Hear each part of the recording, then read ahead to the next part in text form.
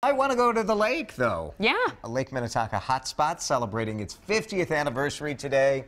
Spring Park has declared today Lord Fletcher Day. Oh. Yep, they're having an old-fashioned lakeside bash out at Lord Fletcher's this afternoon with 50-cent burgers, 50-cent beer, 50-cent ice cream cones. They're kind of rolling it back. That will be crazy, I have a feeling. Oh, my gosh. Here's a Lord Fletcher's fun fact. The restaurant sells 45,000 pounds of walleye every year. It makes it the third largest seller of walleye in the country. I think my family probably eats a third of that. It's responsible for that.